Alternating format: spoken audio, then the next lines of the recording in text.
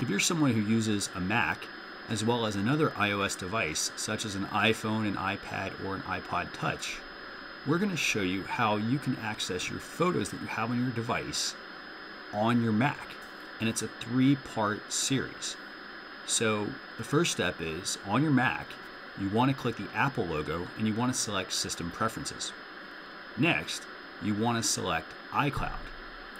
Here, you want to go to the photostream section and you want to make sure you check this box. If you have shared photos, you want to make sure you check that option as well.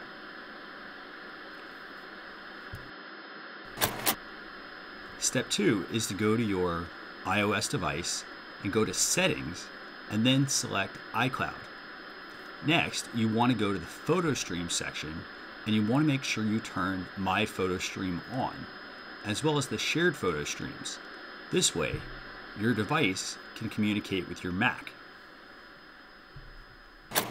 Step 3 is to go back to your Mac and launch iPhoto. Here, you want to go to the Preferences menu.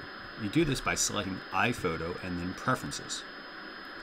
Next, you want to select PhotoStream and you want to turn on My PhotoStream.